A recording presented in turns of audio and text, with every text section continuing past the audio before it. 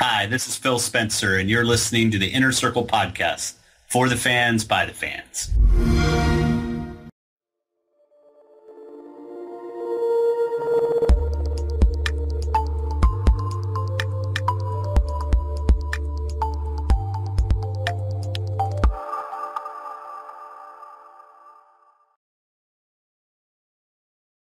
First, thank you, Graeme, and foremost for taking the time to stop by to talk with us here at Tick Podcast. You know, as we continue to try and introduce the Xbox team to the community and get somewhat of an inside look at how things work inside Microsoft, many fans only see you on TV and at events, or most recently on Xbox Daily on the Xbox One itself. But your official title is Social Marketing Manager with the team.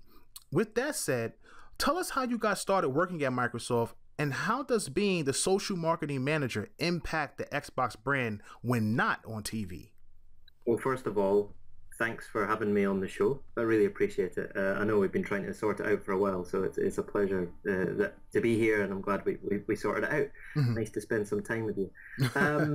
So how did I get started working at Microsoft? I've been at Xbox for over 9 years now. Wow. Which is starting to sound like a really long time. But, I started as a games journalist in the UK. I was on Computer and Video Games magazine, which is now sadly no longer, and then moved on to Computer and Video Games website, cvg.com, which is now sadly no longer. I'm starting to sense a theme here. And then from there I went on to official Xbox magazine in the UK, and actually launched their new website just before the Xbox 360 launched in the US and the UK. Right. So that was really cool because I'd always kind of been on the Xbox beat as a journalist. Right. I kind of felt more like Xbox was kind of my console, and I did more news on Xbox and more reviews and stuff. So it was really cool to move over to official Xbox magazine.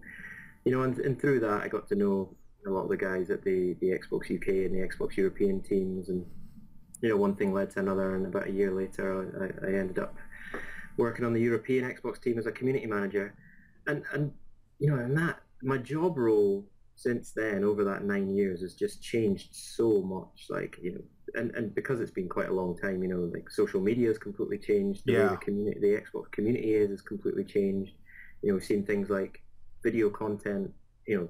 YouTube was barely even in existence when I started, and now obviously it's this whole behemoth online, and everything that means for video games, and just the way the consoles have developed as well. It's just been a fascinating journey, and from a kind of personal point of view and professional point of view, it's allowed me to do so many different things, but always at the heart of it for me has been community and the Xbox fan, and this incredible community that we have around Xbox. And we've had highs and lows over the 9 years, and that's brought some challenges with it as well as some amazing moments. Mm-hmm. But I wouldn't change it for the world. And I guess it's kind of weird that I sort of think 9 years at Xbox is a long time, but God, I never feel myself thinking, well, I should probably move on and do something different or work somewhere else. I just feel completely, it's always different, it's always changing, and I just, I love Xbox. It's great, and I love working with the Xbox community. I don't know, that's just never, I guess I've been lucky in that I work for a brand that I absolutely love and a product that I absolutely love with a community that I absolutely love, and I can't picture myself anywhere else at the moment, but I mean that in a good way. Yeah, no, definitely. It's funny that you say that because we get those questions, or we got a few of those questions. I remember being at E3 and talking with Hip Hop Gamer, and he asked me, why did you only do an Xbox podcast? And I said, why not? And it's like when you love doing something and you love supporting something, or you feel comfortable in a place and you feel like it's yours and you own it to a certain extent, you want to do it. You have the passion for it. So I completely understand where you're coming from. And guys like Jez, who started Xbox Mad, myself, who started Tick Podcast, we really have a passion for the Xbox brand, and it's really good to hear that you also have the same passion. So that's really awesome, man. It's really awesome. And I love it. And that's why I love working with you guys, and I love seeing the communities that spring up around Xbox and the communities that you guys lead, and the kind of creativity and the passion that comes out of those communities, you know. And again, like my job role, you asked, what does being social marketing manager really mean, and how does that impact the Xbox brand? You know, my day-to-day is, it can be working on our social media channels across Europe and creating content for them. It can be working on campaigns around big game launches like Forza. It can be working on events like Gamescom and E3 and getting our community involved in them. And it can be front of camera stuff, so there's just so many different parts of my job and so many different parts of the Xbox community that it's a fascinating place to work. Love it. Yeah, definitely.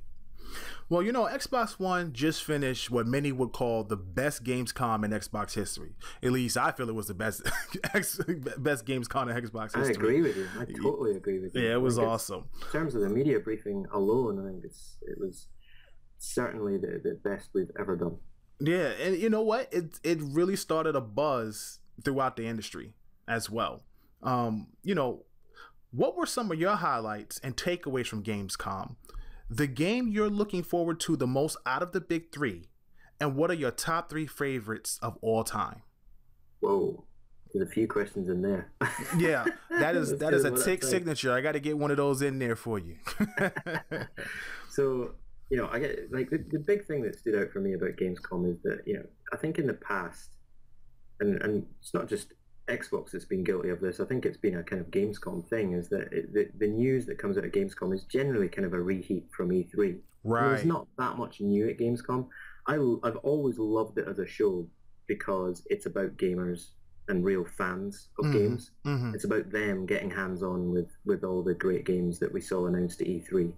So I've always loved that part of it. But, there hasn't been in the past big announcements, big new news, really exciting things to talk about. Right. And I think this year we really delivered those things. And I also like the way that we kind of set it up front. We sort of said, at E3 we're going to talk about this stuff. At Gamescom we're going to talk about this stuff. If you want to see Scalebound, Quantum, Crackdown, we're going to have that for you at Gamescom. We really followed through on that, and we had some nice surprises in there as well, like Halo Wars 2, which I know there's lots of rumors about. That was big. That was so cool to have that as a really genuine big surprise at the end of the briefing. And announcements like DVR and stuff like that. Like, there was some really, really good news in there. So I'm delighted we did that. The other thing that really, really made it a special week last week for me was all of the fan activity that we did. Right. We've done community stuff before at Gamescom, and it's always been a total pleasure. But I think last week we just kind of took it to another level, learned a lot from the fan fest at E3, and worked with the same team that worked on that. But like encouraging our European audience to come and join us for Gamescom, to come and line up to get access to FanFest. The day that our fans were lining up in Cologne, it was raining. I almost swore there. It was really, really heavily raining. And yet we had hundreds of people come and line up on the street in Cologne. Wow. In the rain, with smiles on their faces, so excited just to be part of it. And like, for us, that's just incredible. Because there's always a part of you think we're asking people to make a leap of faith here, to come and stand on the street and line up for an experience. And there's always a part of you that thinks, oh my God, what if no one turns up? But like, I woke up last Tuesday morning at 6 a.m. and looked at my Twitter, and I already had tweets from people who were in line from like 1 a.m. the night before, and it made me feel so much better. I was like, if our fans are that, our European fans are that keen to be a part of this experience, then I can't wait to get down there and meet them, and then Anne Greenberg and Phil Spencer and Larry came down to meet them, and it was just amazing. And that was like the start of a 2-day experience for us and our fans. Where we did so many cool things and had so many great experiences and got so much good feedback from our fans, European fans. Right. Just absolutely loved it. It was brilliant to be part of that. Yeah, we had just missed FanFest when we got to E3. Oh. Yeah, it was like on a Saturday and we got there on a Sunday. But definitely I could see the experience of what people went through, and I don't see a lot of other, I won't say that the other companies aren't doing it, but I don't see it. I think what's been really great about Xbox is that you guys have really put the effort into putting it out into the public to let the fans know that you guys really care. Because I think one of the stigmas of the Xbox platform was that it was so robotic in the past, and there was really no passion behind it. It was just a soulless, money-grubbing company, you know, that was just gobbling up everything that they could get their hands on. But the reality of it is that, no, there are real people that work at the company, and I'm glad that, you know, you guys are really putting off this big effort socially to get the fans involved and let them know that, look, Microsoft is not just a company. We are we are gamers as well. I think that's really important. Yeah. Well, at the end of the day, for us, like, Xbox lives and dies with the fans, you know, and as I'm sure you've seen over the past couple of years, we've made like such a big change in the way that we're listening to our audience and our fans, and I'm so pleased we've done that. And that comes from the top down, you know, that's from Phil Spencer all the way down through the company. And I think just, you know, our FanFest activity is just, it's a desire from us, A, to give our fans an incredible experience and really involve them in what we're doing at these events. But B, it's such a great chance for everyone in the company to talk directly to our fans, and people who love Xbox, and people who, you know, they love Xbox, but they also have really brilliant critical feedback on Xbox as well, and that helps us so much. Actually, you know, it helps us probably more than positive feedback, because it shows where we can make changes and where we need to get better, and that makes such a big difference for us. So yeah, I you know, other people are doing it. Sorry, mate. Other people are doing it, but I think we're kind of really raising the bar at the moment on the fan stuff, and you know, and I hope you guys see that as well. Yeah. I was just going to say that I was at Gamescom last year too, and it was my first Gamescom, and I wasn't there in time for the briefing, but I got into the showcase, and I think it was actually you who helped me get into the showcase after the event, and I mean, I was crazy impressed with how it was set out last year. It was the same building, wasn't it? And there was like so much, you know, going on, so many hands-on experiences there, tons and tons of food and booze. But I was like, when you talk about raising it to the next level, this year was just, you know, incredible. Like, you had the Forza cars were there, you know. I know my colleague from Windows Central is a massive racing fan, and you had the actual cars in the foyer, didn't you? And that little rock band thing. That was quality. Like in the basement, where they had like a setup where it was like a real band, like on stage at the gig with all the rock band peripherals.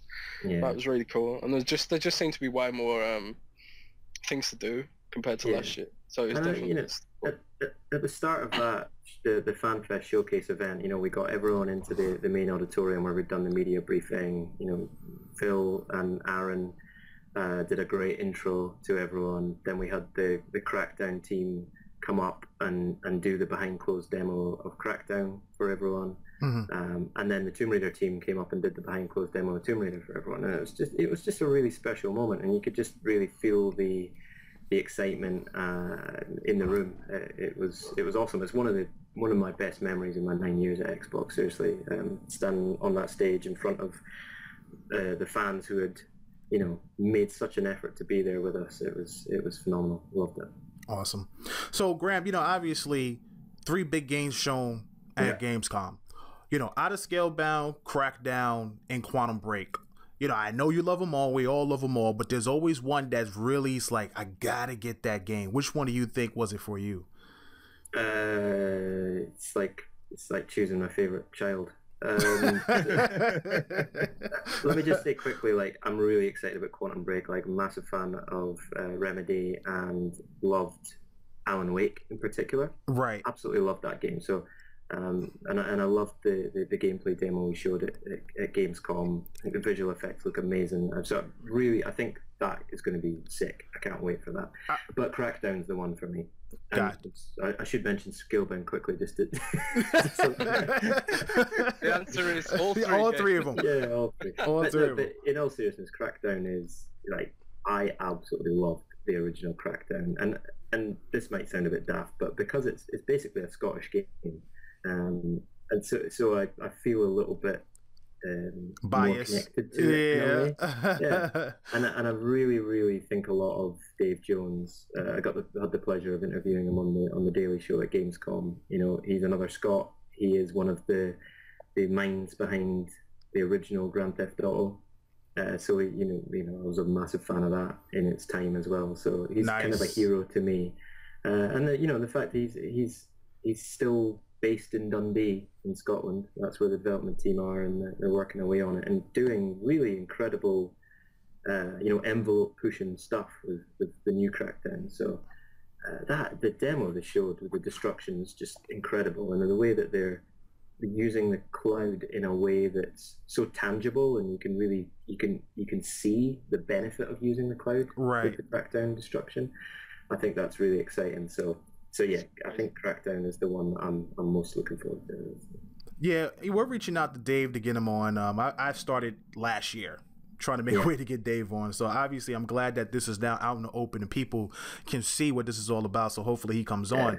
But look, great. There's always concerns about, whether they were using the Xbox, was it closed, anything like that. I think all those things will be answered over time, the more information we get. But it's definitely one of the most exciting games. And honestly, maybe, if not the biggest turning point in the Xbox life cycle, in my opinion. And the only reason why I say that is because, for 2 years, we've spoken about the cloud. Phil's spoken about the cloud. Everyone's heard about the cloud. And I'll be honest, for some fans who don't like the Xbox One, they think of it as a joke, or it's been this pun that's been a negative stigma for the Xbox platform. And seeing this now has actually quieted a lot of people. Or now the new saying is it can be done too on this so and so and so. So it's just funny to see the change that this has brought to the industry, and I can't wait to see what Crackdown looks like for sure. Totally. Yeah, I think it's, we've talked about the cloud a lot. I think this is the first time that we've had like a really great tangible example of the difference it can make to the gaming experience. And yeah, I mean that's really early footage they were showing. It's pre-alpha. I know. And gameplay. I don't know why people don't see that. There's a lot more to come, and it looks so good already. I can't wait to see all that. Yeah, definitely. And another thing about Quantum Break, I really hope, I know Alan Wake is on the BC list, but I really think they should combine the two. I think they should have, when you get Quantum Break, you get BC Alan Wake along with it. I love that idea. I mean, Alan Wake was really quite high up in the voting for Back Compat. It was. That's a great shout. I'm going to try and take credit for that. So continuing, just to finish up, what is your top 3 games of all time? That's an actual fan question. Someone is interested in knowing, what are your top 3 games of all time? Well, I was someone asked me what was my favorite game of all time last week at Gamescom, actually, and the one I came back to, and forgive me, I'm gonna pick a game series rather than a single game out of that series. But Civilization is the game that, over my life I have played every single version of it, including like the mobile versions, etc. And have surely spent the most number of hours playing and had the most enjoyment out of those hours as well. I'm just I love that game. It's one of the few games that fully supports touch on a Surface Pro 3 as well, isn't it? Civ 5. Yeah. Well, and I just got a Surface 3 like 2 weeks ago, and was very pleased to figure out that if I just knock a lot of the visual settings back, I can run a pretty swift, full fat, with all the expansions, game of Civilization 5 on the Surface 3 with touch. Nice. Crazy. I'm really pleased with that. That's crazy. So I would say that's that's my total favorite. And other than that, like Skyrim was a game that on 360 I spent 120 hours playing or something like that. Sound like me. And that was that was and that was when I that's after having kids. And having kids has had a massive impact on my gaming time. But, yeah. I managed to pay for that. That's awesome. Similarly, Fallout. Like, I've always loved the whole Fallout series. Played the originals back in the day on the PC and loved them. Fallout 3 was, it was a game I could not wait to get my hands on and played a ton of. So obviously really excited about Fallout 4 as well. That's awesome. Yeah, so that's 3. I've named 3 in it. So let's go with those 3. That's cool. One other game, and this is potentially slightly controversial, but one other game that really, really stands out for me, and it's fairly recent, is The Last of Us on PS3. A lot of people like Last of Us. I haven't played it yet, but I think when I get a PS4, I might dibble dabble in the remastered that game was version. Really something.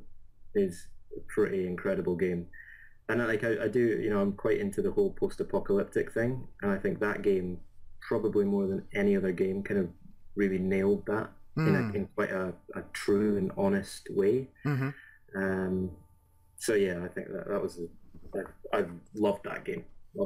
So yeah, that'd be another one that really stands out from recent memory. Sweet. So our friend of the show, Ken Lobb, big friend of the show. Love Ken. Yeah, Ken is awesome. He mentioned when we spoke at E3 that E3 was about what you can expect from the Xbox One this year, and Gamescom was about what you could expect next year. But the big thing though was to appeal to the European gamer who hasn't bought an Xbox One yet. In your opinion, what do you think needs to be done to appeal to the European gamer who hasn't purchased an Xbox One yet? And do you believe that Gamescom did its job to show Europe the Xbox One has games that appeals to that market? Well, I think first of all, we've been on a journey for a couple of years now, really since we announced and revealed the Xbox One, which, let's be honest, wasn't perfect. Right. It's a bit of an understatement, I think. Mm-hmm. So, and I think a lot of the issues and things we changed quite quickly about Xbox One, things like the internet connection, the DRM stuff. Right. I think that had a really big impact in Europe, especially. And I think the changes that we've been making, the feedback that we've been listening to from our audience, and the continual improvements and updates that we're doing, I think it has put us on a much better road to appealing to the European gamer. And then when you start adding in this incredible lineup that we're building at the moment, I think that from a purely gaming point of view, you can't really argue with that lineup. It's phenomenal. Yes. The sheer number of exclusives that we're putting out this year and into next year as well is, you line that up with the competition. It's kind of, there's not really much of a discussion there. And I think that's factual. If you literally line them up next to each other, it's not me being biased. I think, right. Right. Other consoles don't have an awful lot of exclusives this year in particular. Right. But so I think we're already on a good road, and I really hope that European gamers are kind of paying attention to that. Mm-hmm. I think Gamescom was very much about us coming onto European turf and saying, this is what we've got. We're listening to you guys. We want to listen to you more, and here are games that do that should work for you in Europe. And we are definitely seeing movement there. But I think it's, the best thing we can do, and the thing we really must do is continue to listen to our audience in all of the European markets. Right. And really respond to that feedback. And I think it was great that Phil Spencer a couple of months ago, he said in an interview that we need to do better in Europe. And I think he's right. And it's not going to happen overnight. But I think the very fact that he's saying that shows that it's on his mind. And when something's on his mind, I think, as we've seen over the last couple of years, change does come. Things happen. Yeah, exactly. So, hopefully European gamers are people who have got a 360 who haven't necessarily upgraded to Xbox One yet. Right. I really hope they're sitting up and taking notice now of the games lineup and the features we're adding, all the time. Things like ID at Xbox rounding that out, and Windows 10, the new features that come with that. And I think we just need to continue to show that we're willing to engage in a discussion and listen and make positive changes. Right. I mean, I think that Microsoft is definitely on the right path. As a American, I'm not going to disagree and say that I didn't like the direction Microsoft was initially going with the always on console. I think the message was a little construed and maybe wasn't ready. But I like the idea. When you look at Crackdown, it shows you the possibilities of what could have been if the Xbox was always online. Mm-hmm. An always online game like Crackdown, you would have had a single player with 100% destruction. Maybe not completely, because that would ruin the actual single player to a certain extent. But, full destruction in certain aspects, I think that would have been big. So, I kind of like the idea of that, and really hope that, that Microsoft continues to go into the digital space. And I hope that, worldwide, fans see what the Xbox is doing. Obviously, in my opinion, they're on the right path, and I hope that the European, gamer sees that as well, because it's been really bad in like Germany, Spain, things like that. So I'm really hoping that the appeal was there. I think part of the problem is that mainland Europe, because the language fragmentation, a lot of them gravitate straight towards PC because, often they can mod the games with language packs, or, there's things that PC can do that consoles can't. But again, it's I think that's true, and PlayStation's historically been always strong in mainland Europe, and and they do a great job in mainland Europe. And can't argue against that. Particularly in markets like France, Spain, Italy. It came out first in some territories as well, didn't it? Like because of the localization problems with Kinect. For whatever reason, PS4 was first in market in a lot of the European markets, but. I definitely think we're at the point. I love that we've got the proof points and the benefits to really demonstrate to gamers. Right. In terms of games lineup, in terms of things like Crackdown, Power of the Cloud, the Windows 10 stuff, and I think we're in a much better position now when you actually weigh up your options. And I hope and I feel that European gamers are really taking notice of that now. Right. Yeah. FIFA's getting more important and more popular in the US as well. But it's definitely a big deal for us over here. Yeah, I just have a question in regards to the social media and maybe utilizing YouTube and Twitch and avenues like that. Do you see Microsoft kind of expanding the use of those avenues to kind of connect to more gamers? Yeah, I mean, I think honestly, I think we do a pretty good job of it already. But I think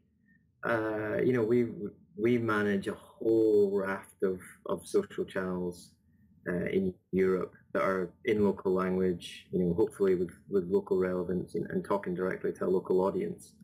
And we're particularly on YouTube. I think we are making more of an effort to create content that's local for YouTube. And it's for YouTube, but it's video content that can sit across a number of places. Like in the UK, we have on the UK YouTube channel, we have a series of programming called Xbox On, which I'm involved with.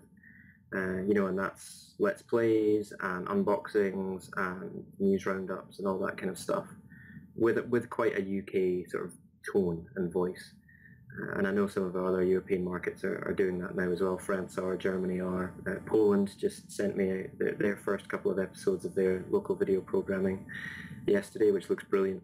And that's really important because that's showing to our local audiences that we first of all we care and we want to create content for them, and second that it's a way for us to really engage and have a discussion with that audience. So I think if you look at the global social channels as well for Xbox, there's some great stuff going on there and huge audiences, and it's I love working in social. You can do things so quickly and have a bit of fun with it, and really bring your audience into the content. So yeah, it's something we're really focused on. Right. Many of the Xbox community know you as Acey Bongos. Yourself and Major Nelson seem similar, being we see you guys the most when it comes to Xbox broadcasting, just in different markets. With the success of Xbox Daily, have you thought about starting your own podcast for the UK, or better yet, the European fan base? I'm not sure me and Major Nelson are that similar. I'm definitely younger. Right. But he definitely has a lot more hair. So there's, but no, I'm not going to hear what you're saying. I would love to do my own podcast. It's a time thing. There's so much going on. I at the moment don't have the time to do it justice. And honestly, I think guys like you do a better job of it. And Larry obviously does a great job with his podcast. So I'm not sure I would add an awful lot to that space. The thing I have been really excited about is like I mentioned, this Xbox On video programming we're doing in the UK. So if you want to check it out, you can go to youtube.com/Xbox UK. And there's a ton of original video content on there. The team that are working on that put up like 3 or 4 or 5 new videos a week, and I'm in some of them. And it's really it's quite British in tone, and it's good fun. And it's about bringing the fun of Xbox to life a little bit. So I've really loved being involved in that, from the kind of planning and production and in front of camera side of things. And keen to actually do more of that, because I haven't been, with E3 and Gamescom and everything else going on, I haven't been that involved recently, but I'm going to try and get back into that a little bit more. Yeah, that'd be definitely awesome. Jez? I just wondered what your opinion was as a social media guy. My personal view would be that console gamers might be easier to engage on social media than the hardcore PC gaming crowd. And I mean, in most recent interviews with Phil Spencer, I really feel like he's trying to take ownership of the fact that most of the best PC games run on Windows, and he's trying to leverage that, the fact that Windows is also a gaming platform that comes under the Microsoft umbrella. Like at Gamescom, Gamescom last year, I can't remember there being anything dedicated to PC gaming, but Gamescom this year, there was loads of high-end rigs on display, gaming laptops on display. There was like a whole Windows 10 section in the Xbox booth. Do you see your role expanding to engage PC gamers as well in the future, to get them to see Microsoft and Xbox in a more positive way in gaming on PC? Overall, from a Microsoft point of view, everything that we're doing is really starting to consolidate and come together in a way that I haven't really seen before.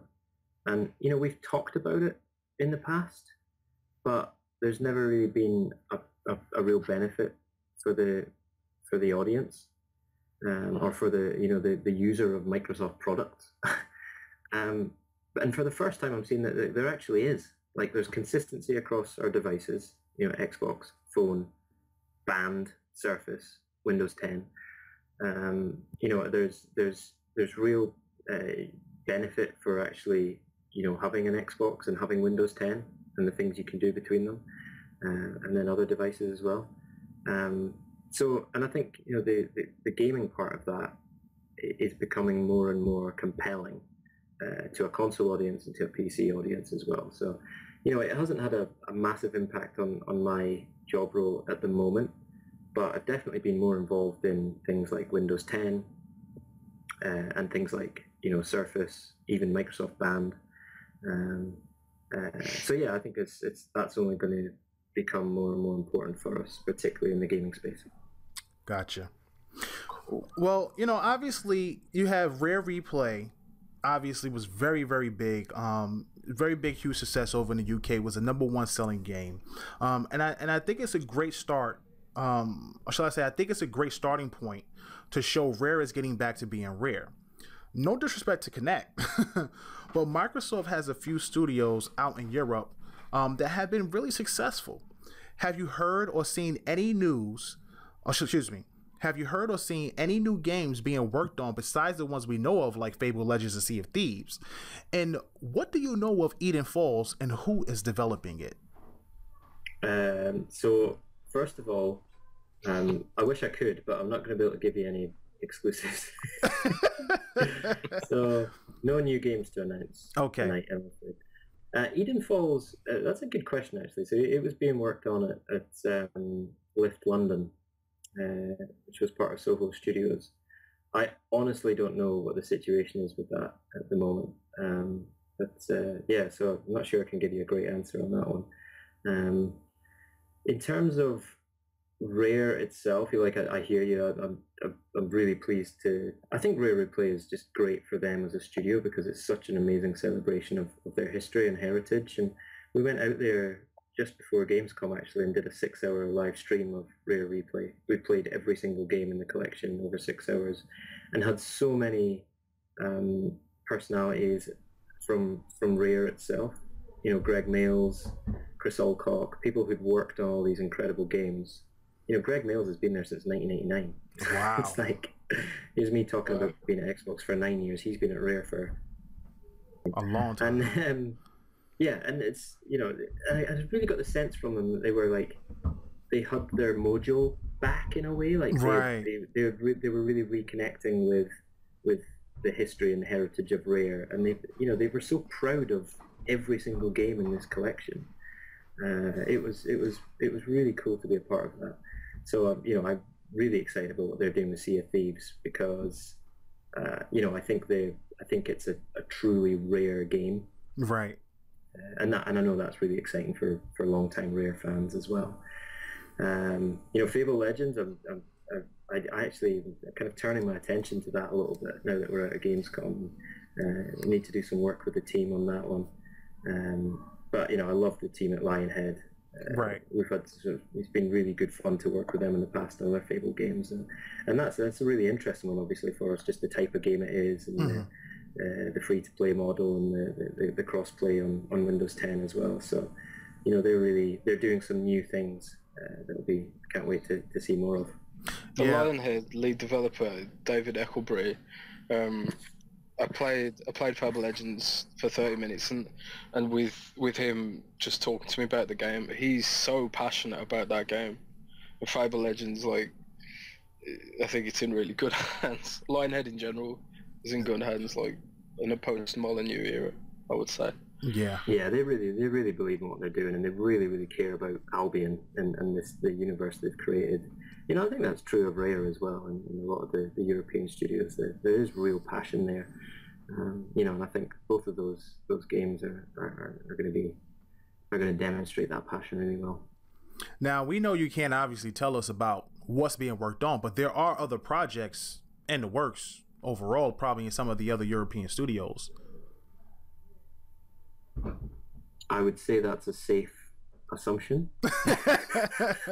I'll take that. That's fine. A safe assumption. I mean, look, I don't think anyone's sitting doing nothing. Right. Let's put it that way. Right. Yeah, I mean, but because the thing is, mate, honestly, I honestly don't know. Oh, okay. There's things I know and there's things I don't know, and you'd probably be surprised at the amount of things I don't know. Yeah. And I think we as Xbox are getting much better at keeping secrets. We had some genuine surprises at E3. It's funny because that's going to lead us to my next question. But it's no, it is. It's just I was looking for Press Play and Twisted Pixel, and I haven't forgot about those studios. So it's like, where are they? What are they working on? Those are the type of things I'm interested in. And Lift London, is Lift London, are they a HoloLens studio now? Not entirely sure, mate. Not entirely sure on that either. Okay, no problem. Well, I need to find out more about Lift London, and then I got to get more information on Eden Falls for sure. Now, I know you say to yourself sometimes, wow, it's really cool to be in a meeting room as the plans unfold in front of you. Presentations are being laid out, and the content being produced must be kept secret. For example, backwards compatibility and DVR are both pretty nice surprises, and the Forza and Halo consoles are cool as well. What is it like to be in a media room like that? And are there similar surprises in store that may be announced coming over the rest of the year? So let me address the second part of that first. I think, but one of the things I love about what we're doing just now is that we're constantly, adding new features and introducing new things. And the Xbox Live preview program is ace because it's, we're giving so many people early access to that stuff. Like backward compatibility was available straight away, and we just introduced Gears of War to that last week, and that was awesome. It's great. So that's really cool. So yeah, there'll definitely be more things coming. I don't know necessarily what everything is. Right. And I can't promise that it's going to be like megaton stuff, but I just love the way we're in a rhythm of introducing new things all the time and improving the system and new features. Awesome. And so on. The whole thing about seeing some of this stuff in advance is, it's definitely a thrill to be party to some of those things. We definitely are getting better at keeping secrets, and part of that is that we don't always hear about everything that far in advance. It's kind of kept to a very select group. And I kind of like that, to be honest, because as a gamer and someone who's been a gamer for a long time, I kind of still want to be surprised, in an E3 briefing. And especially because I love Xbox, it's like, if I get surprised by something we're doing, then at the same time as you guys do, then I like that. I kind of want that. I don't want to have all the secrets revealed to me up front. But the thing that's most exciting is, something like back compat. When I heard about that, I was thinking, this could be huge. Like, people could really lose their mind over this and go wild. And the exciting thing is actually seeing what happens when we announce it publicly. And that one was particularly cool because I knew it was coming up in the press briefing, and I was kind of holding my breath to see what would happen. And Phil Spencer tells the story that actually, he was in the middle of the floor about to announce with auto cues around him. And people actually read the auto cue before he said it. So the cheers actually started before he'd even got to the announcement. Yeah, I was there. I remember that. Great. Yeah, it was awesome. So it's, but that was because that was a proper E3 moment. I thought, and you don't get that many of those big old-fashioned E3 surprises where people genuinely get excited and cheer. So that's the part of it I think that's really cool, is seeing how people react to it. Right. Yeah, I mean, I think the surprises are really awesome. You get things like the whole DVR feature now with the Xbox One, which is just another thing, another bonus to the platform in itself when it comes to being a media hub. I really, really hope, and I'm going to have Mike Ybarra on sometime in September. I haven't set the date yet, but I have him set to come on.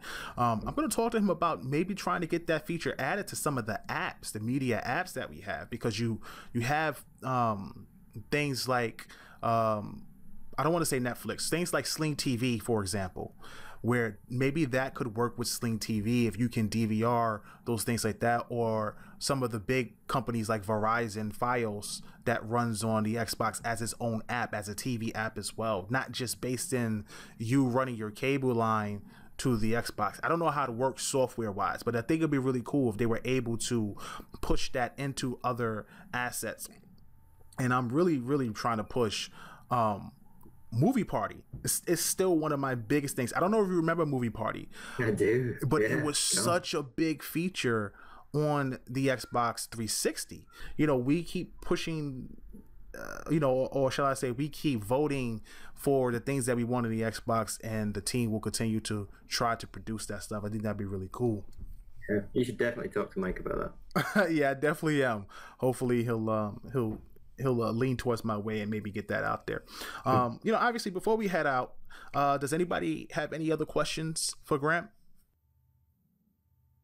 No, I just want to applaud him and Microsoft, the whole team. I mean, one of the biggest things that I talk about Microsoft and their lineup was that there wasn't much diversity.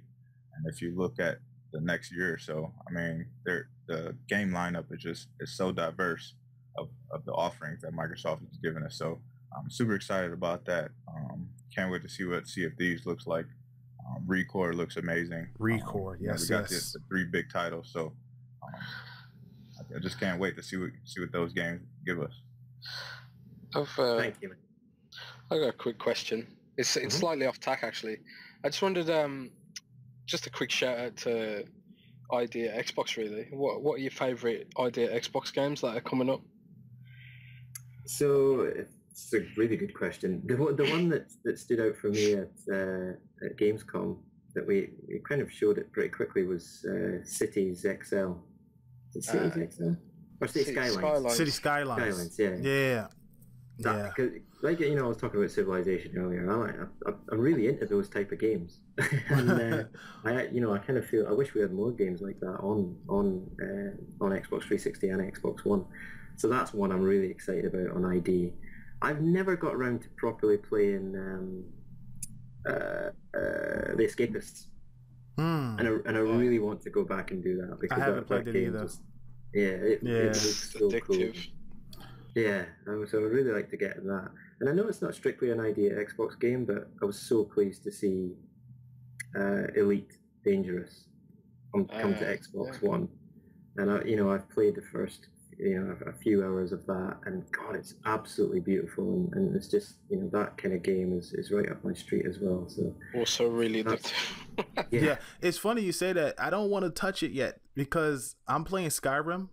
And I've been like really harassing Phil for like a flight, a dogfighting game because I was a big Wing Commander guy growing up in Colony Wars.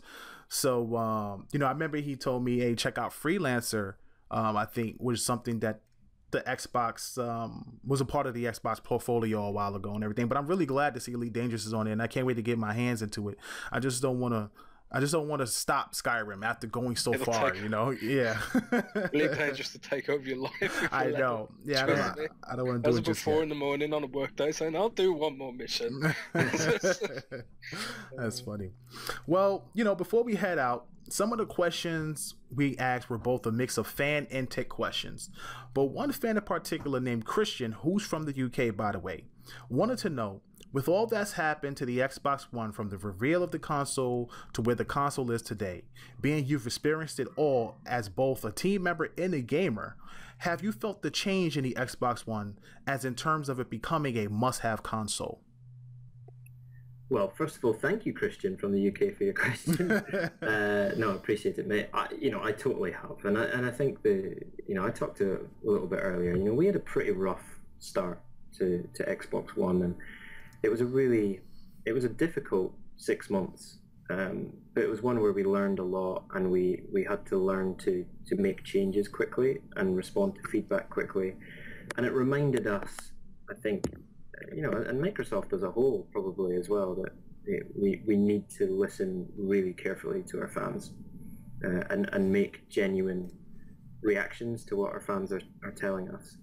And I think that the changes that we made at the time, the changes that we continue to make, the constant updates to the Xbox Live service, the new features that we're adding, as well as the new games that we're adding to this incredible lineup that we've got over the next 2 years. Mm-hmm. I hope people look at that and say, yes, this is the right direction. These are positive changes that Xbox are making, and I hope the community feels that they are being listened to as well. And it does totally come back. It comes back to you guys. It comes back to the community. It comes back to people who go out and buy Xbox 360s and Ones and spend money on games. Telling us what you think and what you like, and more importantly, what you don't like, in a constructive way. Right. And that is just so important to us. And that's the thing over the past couple of years, over the life cycle of Xbox One, that I'm the most happy about, is that I think we're closer than ever to our community, and you guys in the community are absolutely central to everything that we do, and it's brilliant. As someone who's worked in community management and in social media, I'm so happy about that, and I just I want us to continue. So thank you to you guys, and thank you to the wider Xbox community for continuing to give us that feedback and shouting loudly and being part of this the journey that we're on, because we massively appreciate it, and we know that without you guys we wouldn't be here. Well, I want to thank you, Graeme, for giving us the opportunity to speak with you. Great job on Xbox Daily, and we hope you'll come back on the show to chat with Tick Podcast and the Xbox community in the future. It is my absolute pleasure. Thank you for having me on. I really appreciate it, and I'm glad we were finally able to find time for it. So thanks, gents. Yes, thanks a lot. For the fans, by the fans.